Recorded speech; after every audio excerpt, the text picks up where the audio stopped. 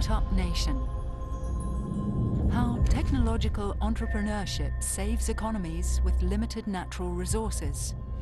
Dan Shechtman, Technion, Israel Institute of Technology. On November the 9th, 1989, I was at home and listening to the news on the radio, and I remember saying to myself, wow, this is an end to an era and the beginning of a new one.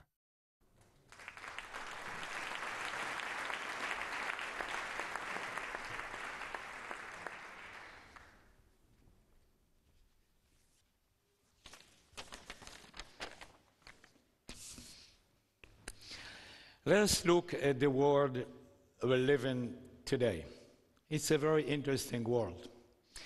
On the one hand, we live in a world of peace. There is not a single war across boundaries today, as of 3 o'clock this afternoon. And yet, there are many internal wars in the world. These are wars within countries. And Syria is an extreme example. But there are many such wars, internal conflicts between tribes, between religions, within countries in the Middle East, in Africa, and elsewhere. Let us look at the world population today. There was a fear, especially famous is the Malthus theory, that the world population will grow in such a rate to such numbers that there will not be enough food for everybody. Well, Malthus did not know that we are going to have an agricultural revolution. There will be more food than expected.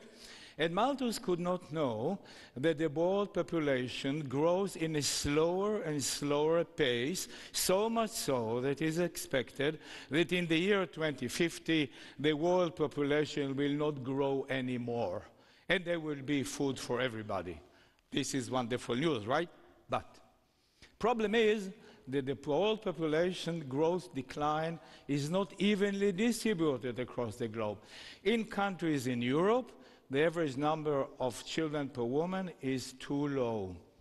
1.5 child per woman, depending on the countries. In the Far East, the situation is even worse. There are close to 1 child per woman in countries in the Far East.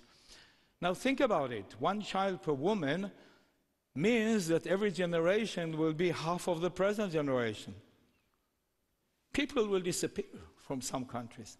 Well, not actually, because if Taiwan will shrink, China will fill in. But certain cultures will just disappear. This is one side of the globe. If you go to Africa and look at the number of children per woman, there are countries in which the numbers are unbelievable. In Niger, it is more than 7 children per woman on the average. Mali, 6.3 children per woman. Many countries in Central Africa have very many children. Now, if you look at what are the countries that have internal conflicts? If you look at what are the countries that have large population growth, there is one thing in common to all of them. They are poor countries. And one solution to overcoming this problem of poverty is technological entrepreneurship. And this is the subject I want to talk to you about. So what is technological entrepreneurship? It's an establishment of a new technology venture. You have to establish it. It has to be new. It has to be technology, and it is venture. It means that you may fail. In fact, most startups fail. But that's okay. Many countries in their culture will not open new startups because of fear of failure. It is true in many countries in Europe.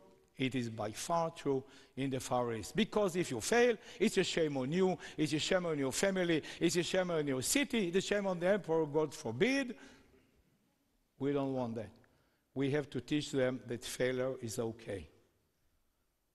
Start again. By now, you are an experienced entrepreneur. I trust you. You will not make the same mistake again. Okay. What does it take to create a society which is entrepreneurial? Number one, it takes good education for all. good education for all. Not only for the people in the cities, the people in the villages. Now, these are the villages or the periphery. These are the people that have many children. They will work when you retire. So you want them to be well educated. That's not enough, of course. We also need to have very good higher education. You have to produce engineers and scientists and MDs and physicists and so on. This is number 2. Number 3, government policy. Governments can have a very important effect on the success of startups. And governments can do many things for the success. I'm against too much intervention of government with business. But to support business, to support startups, they can do that, and government should. Free market economy is another condition for success of a startup. And number 5, and very important, no corruption. No corruption. If you have corruption in a country, no chance for startups to succeed. But all this may not be enough. So let's suppose that you have good education, you have science education, and you have no corruption, you have good government policy. That may not be enough. Also needed is the fostering and knowledge of entrepreneurial information and entrepreneurial spirit. These are 2 things, knowledge and spirit. Knowledge means, how can you open a startup? What do I do? Spirit means that everybody talks about it. It's the talk of the town. Young people talk about ideas, young people exchange ideas, young people say, wow, I would like to open a startup, and I have an idea, and now I look for a couple of friends to help me do that. This is the spirit of entrepreneurship. And we have to foster both of them.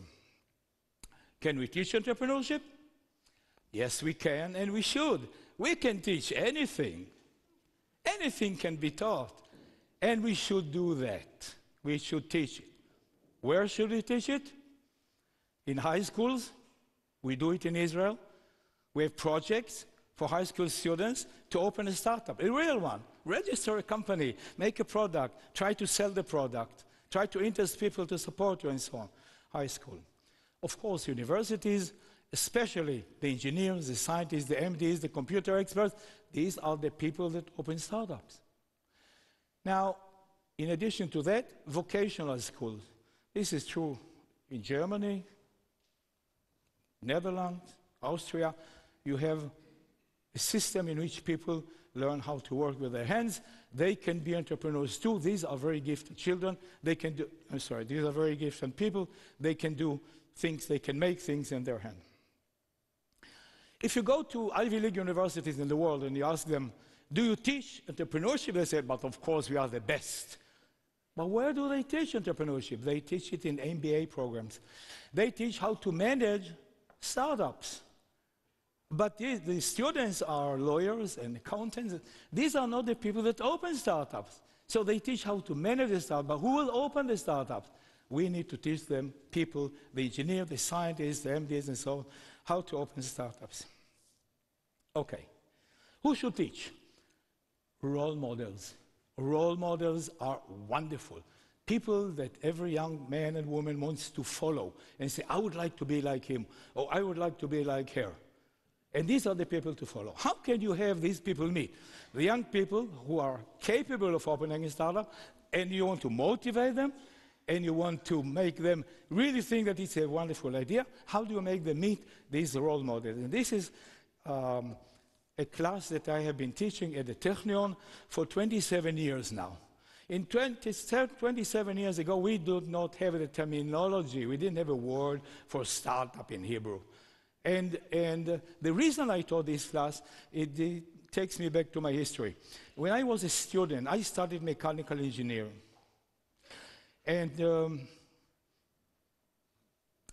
when I studied mechanical engineering, the Technion spirit, Technion is my university in Haifa, the spirit was, the Technion told us, you will be so good that when you graduate, everybody will want to hire you. You will be employable. And I said to myself, okay, that's a good idea, but what if I want to open my own company? My university did not teach anything about it. 1986, many years later, I became a full professor, and then I decided, here is the time to do what I wanted to study. I want to teach my students. And I started a class at the Technion to teach technological entrepreneurship.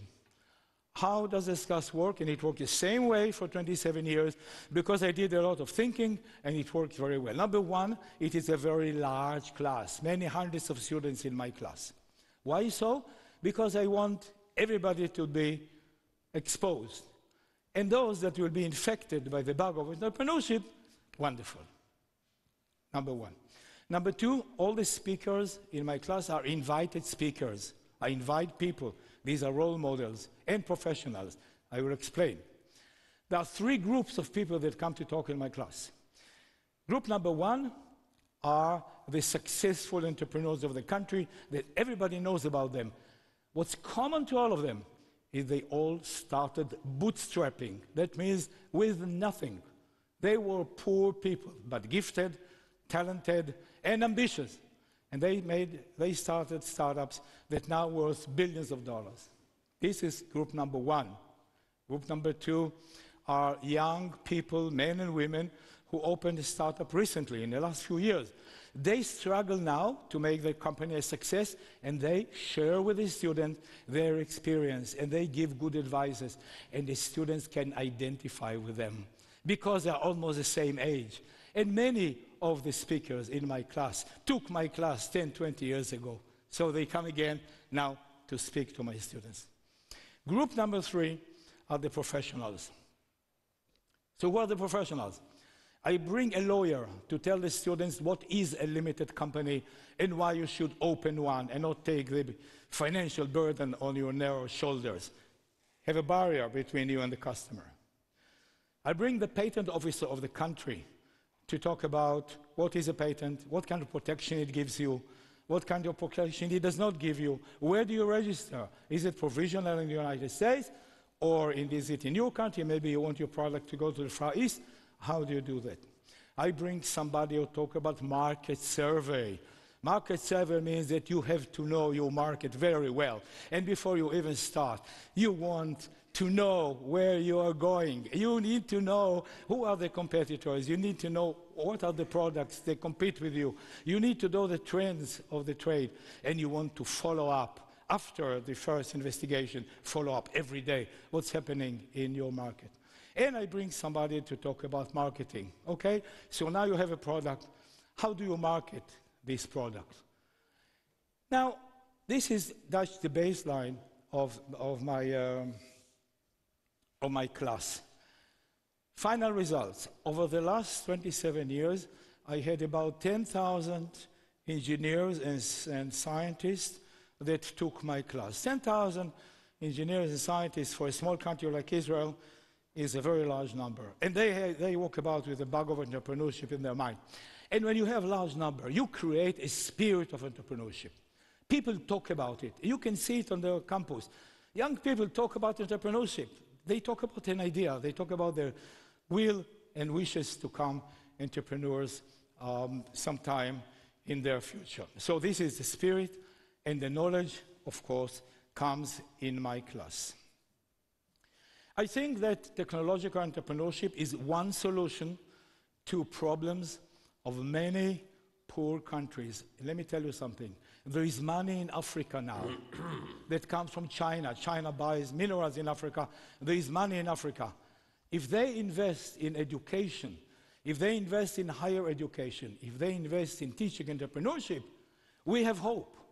We have hope to these poor countries that will flourish, not invest in buildings and infrastructure, invest in the human mind. The most important resource of any country is the human mind. Invest in that. I have 4 seconds to go. Thank you very much.